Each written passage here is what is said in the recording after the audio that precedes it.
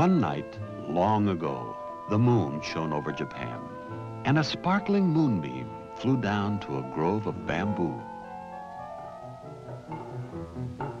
Next morning, a kind-hearted woodcutter made his way to the forest. It was his job to cut and sell bamboo.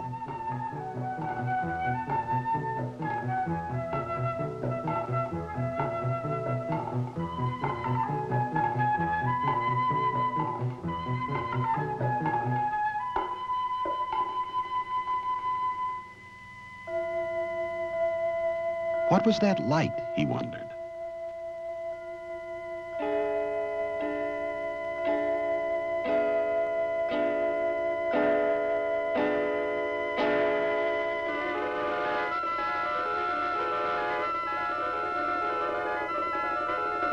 There, in the bamboo, a baby, a tiny baby girl.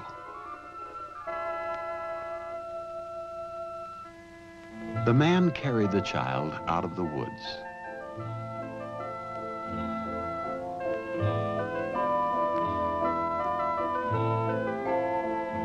He brought her home to his wife, and they decided to care for her as their own daughter. They wondered how she may have come to be in the bamboo, but they had no idea.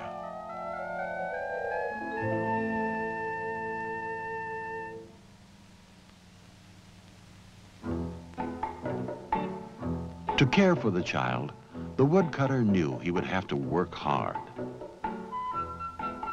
Bright and early, he began to cut bamboo, when all of a sudden, in the bamboo, gold appeared.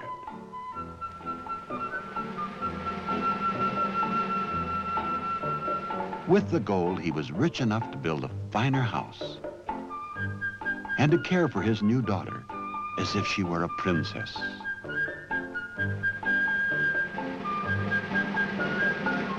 And so the years passed.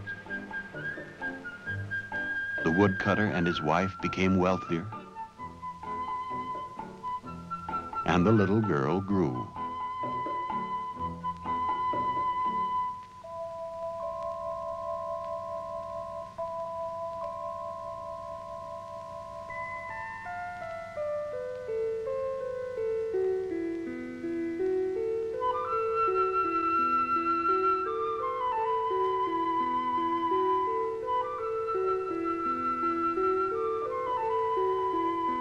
"23 years passed, and the little girl became a beautiful young lady. So beautiful, in fact, that young men came from near and far to have just a glimpse of her.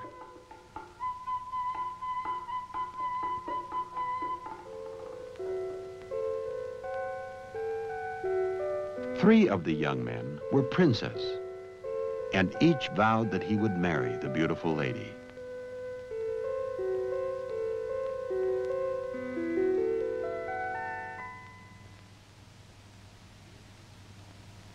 When they came to call on the woodcutter, he asked, "Who are you, gentlemen, and why have you come?" The young men explained, "I am Prince Ishizakuri. I am Prince Otomo. And I am Prince Miyushi. Each of us wishes to marry the beautiful lady." The old man, not knowing what to do, went to ask his daughter.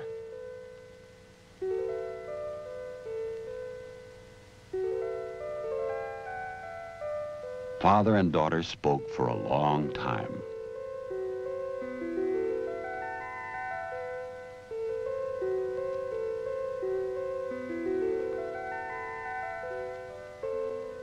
"My daughter will marry the man who brings to her one of 3 rare and precious gifts: the bowl used by the great Lord Buddha, the 5-colored jewel of the dragon of Horai Mountain, and a jewel twig from the tree atop Mount Kurumamochi."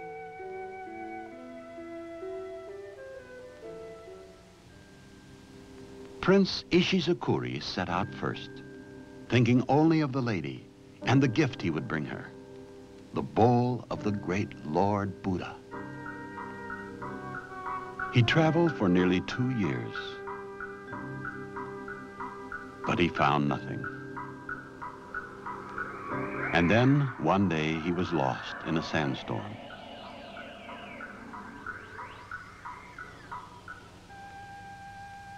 When the prince awakened, he found himself before a strange cave.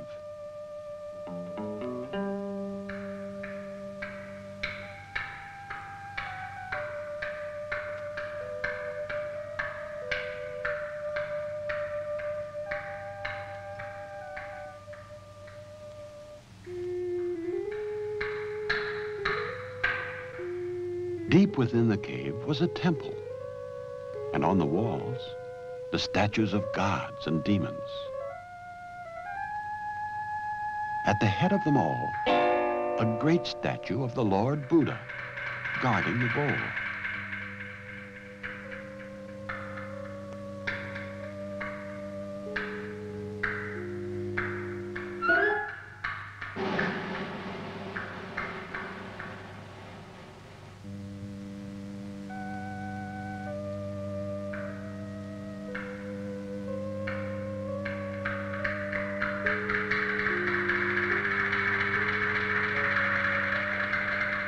Was the statue alive? Would it let the prince escape with the bowl?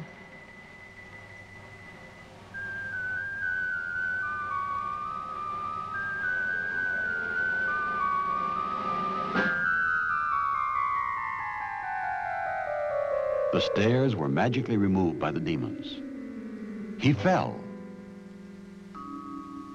And that was the end of Prince Ishizukuri.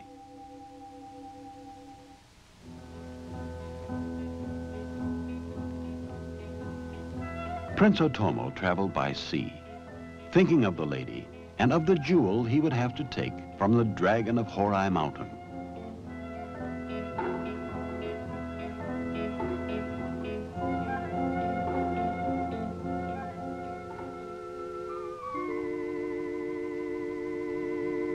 What was happening?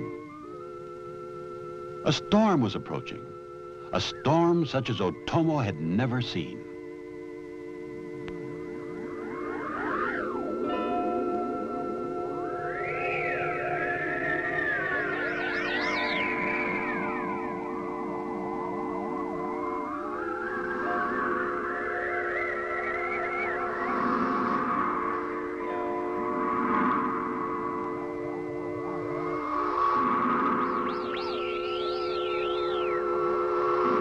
And then, up in the sky, Otomo saw the dragon. Otomo ordered his men, "Fight for your lives."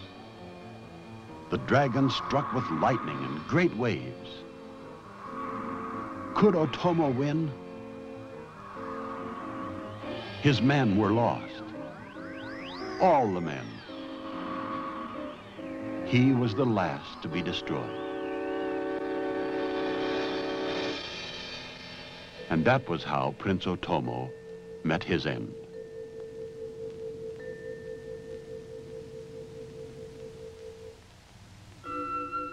Prince Miyushi was a very different kind of man. To win the lady, he would have to bring a jeweled twig from Mount Kurumamochi. But Mount Kurumamochi was far away, and the trip was dangerous. He had a scheme in mind. Instead of going to the mountain, he waited till nightfall when no one was watching and went to the shop of a silversmith.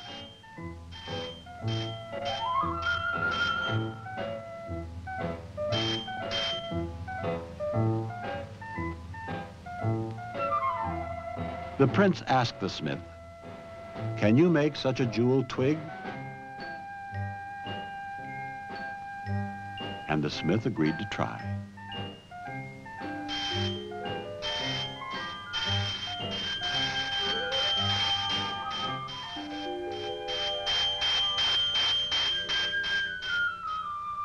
The twig was beautiful, a masterpiece.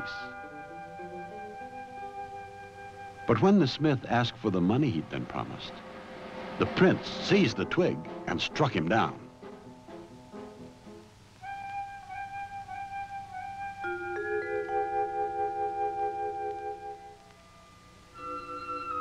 Miyushi brought the stolen twig to the lady, along with a made-up story about how he had gotten it.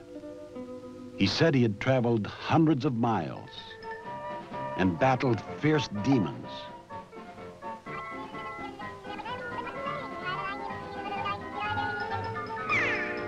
He said he had conquered an enchanted tree, that great bats had carried him high in the sky until he had found the jeweled twig. It was a grand story. But Miyushi hadn't expected the silversmith to come and tell the truth, that he had made the twig. Miyushi was caught. When the silversmith tried to take his twig, Miyushi drew his sword.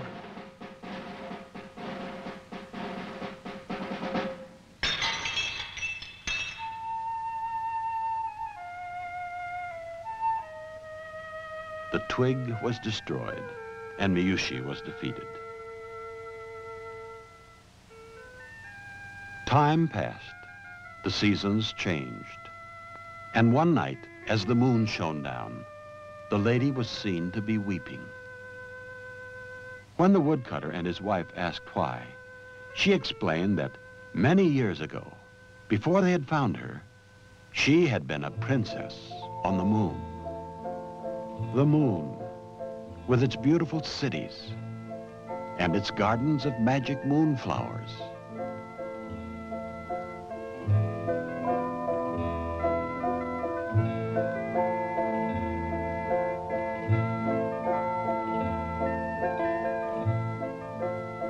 Of course, she had been just a baby princess and very careless about flowers.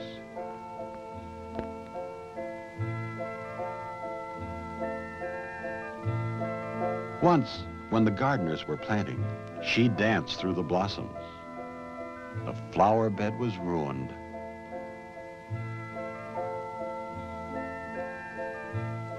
The gardeners rushed to the palace, and the king sent a soldier.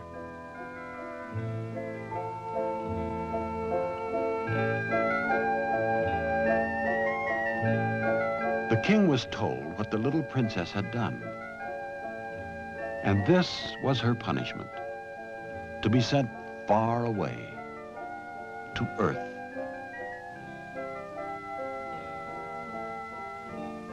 Far away from her beautiful home on the moon.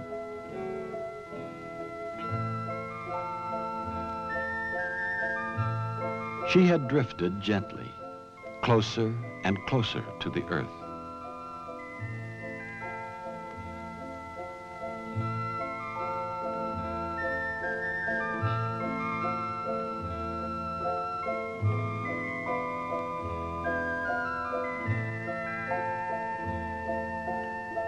And so she had arrived at the bamboo grove, where the woodcutter had found her.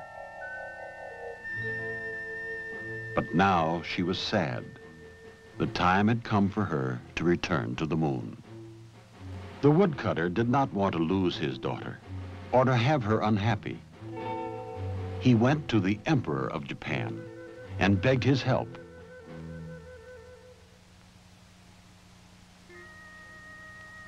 And so the next night, when the full moon shone over Japan, the emperor called up his army and sent them to guard the princess.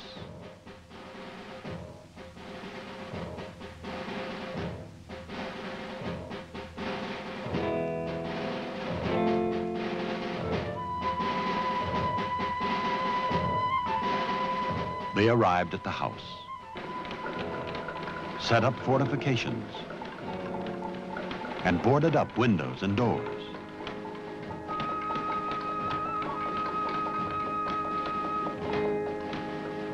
The emperor's soldiers stood guard on the rooftops.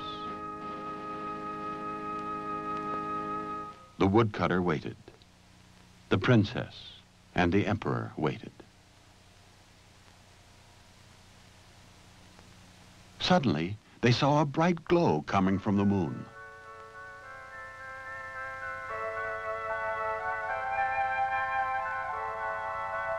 A moon cloud carrying spirit people from the moon. "We have come for our princess," they said. The emperor's men replied with arrows.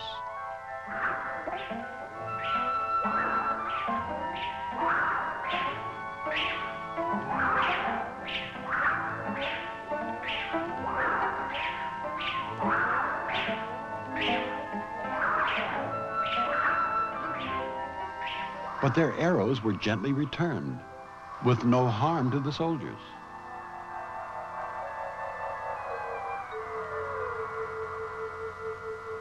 "Thank you for taking care of our princess," said the moon people. And they sent a moonbeam down to the house and toward the princess.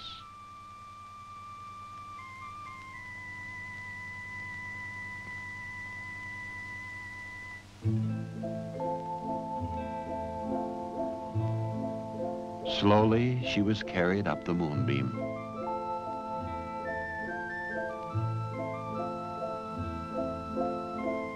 How sad everyone was to see her go. The princess saw that all her friends on earth were unhappy. So she turned back for a moment and threw a shining ball of light. Scattering into brilliant fragments, the light touched the earth and became flowers, hundreds of magical flowers.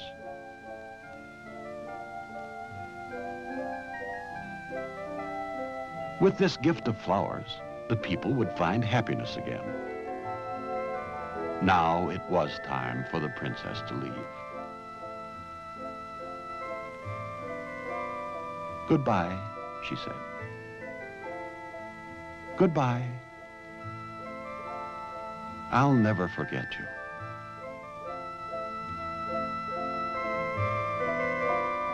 "Goodbye." And so, the Moonbeam Princess returned to her home.